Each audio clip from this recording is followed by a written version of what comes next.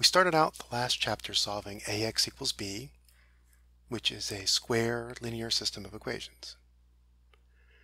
Then we moved on to overdetermined linear least squares problems where we minimize the residual.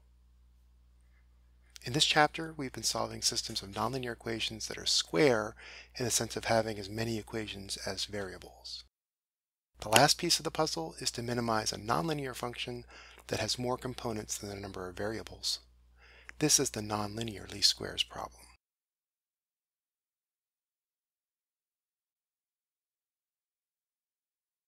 Our setup is a nonlinear function f that maps from n dimensions to m dimensions,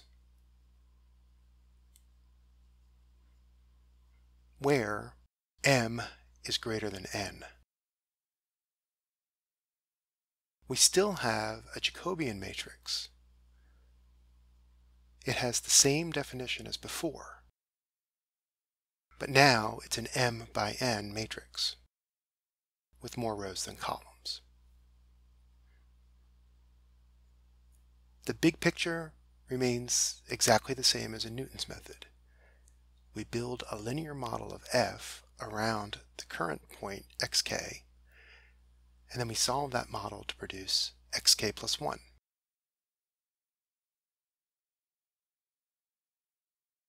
The linear model also looks the same. Here we have a matrix AK that is m by n, and it might be the exact Jacobian, a finite difference approximation, a Broyden-style approximation, or what have you.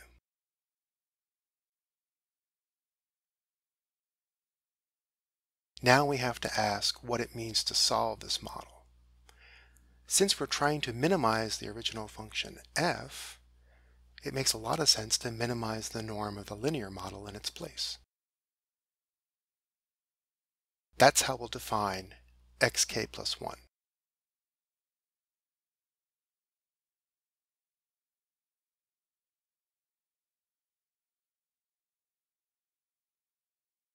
When we write out what this means, we're looking for a step sk that solves a linear least squares problem involving the Jacobian and the residual vector.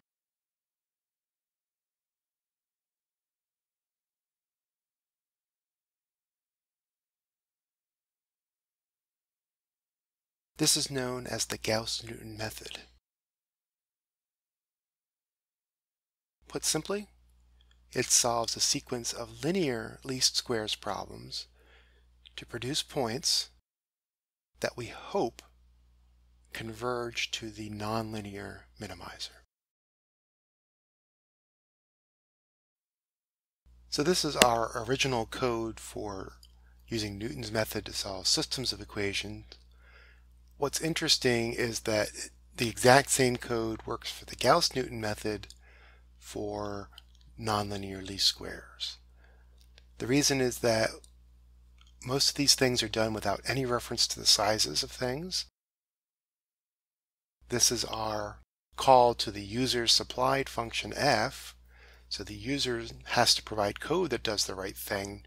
So it should produce a y with m entries and a j that is m by n. But we don't need to know that in this code. We just need to know that the Jacobian is given to us. The norm function doesn't care how long the vector is. So in this case, the x is n and the y is m, but that's okay. Maybe the most interesting thing is when we compute the step size, or the step that we're attempting to take. When we did nonlinear systems of equations, j was square, and then this represented solving a linear system of equations. Now j has more rows than columns, and this represents solving a least squares problem. But the notation is the same because it's just minus j pseudo-inverse times y. And then the update is the same, everything else remains the same.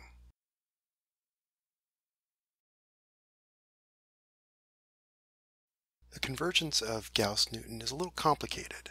It can be superlinear for a while, but if the optimum residual norm that we're shooting for is not small, the convergence rate slows down to linear. The details are in more advanced books. One motivation for nonlinear least squares goes back once again to data fitting problems. Suppose we have m observation points given, and we want to fit them to this function r,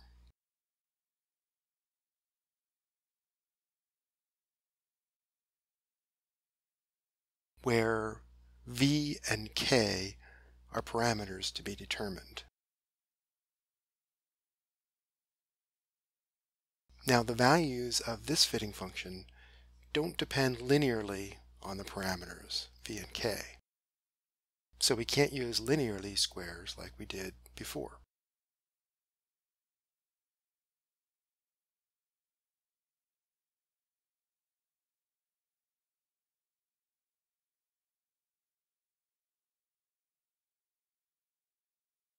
We define a misfit function of the nonlinear parameters by taking the differences of the fitting function and the data values over all m points.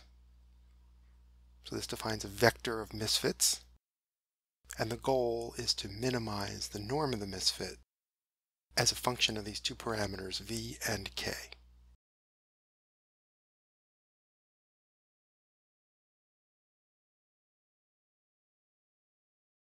So here's our nonlinear fitting problem. T is a vector of m points, and then y starts out as exactly this function, which is the same as our fitting function type. But I'm going to take that data and add some random noise to it. And so you get this oscillation around some kind of smooth curve.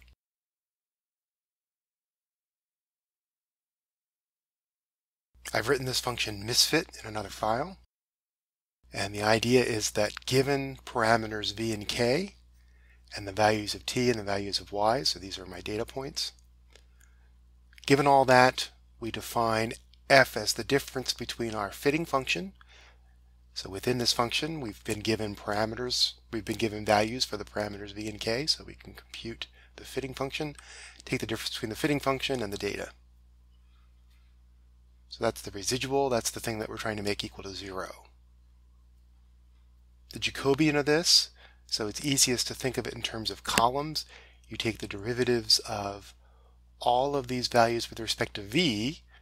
Well, since v is in the numerator, you just get this. And if you take the derivative of all these values with respect to k, again, it's very simple computation, and you get this. So that defines the two columns of our Jacobian matrix. Now, if I just pick the parameters randomly, so 1, 1, let's say, then the norm of this residual is about 0.56. If I change this to a 2, then the residual gets smaller. Of course, we know that the best values are somewhere pretty close to the original 2 for v and 0.5 for k. That's how the problem's set up. But we're pretending like we don't know that. We're just going to solve for them automatically.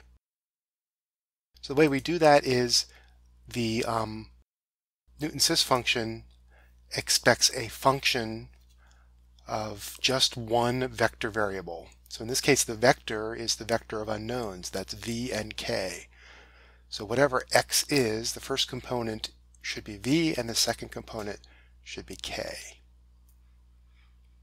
And then the misfit function requires those two things, and then the vector of t's and the vector of y's.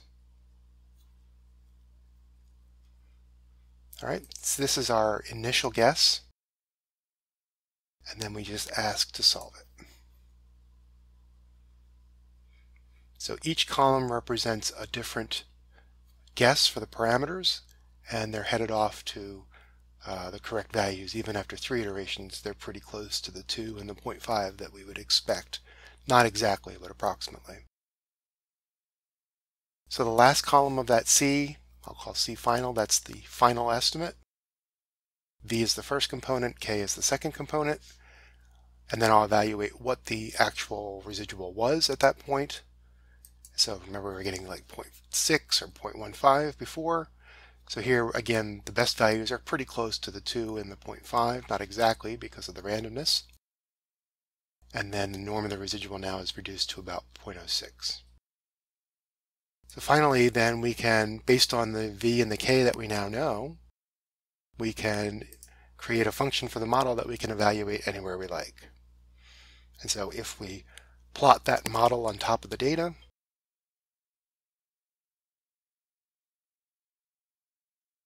then you can see we get this nice curve that clearly goes sort of splitting the data values.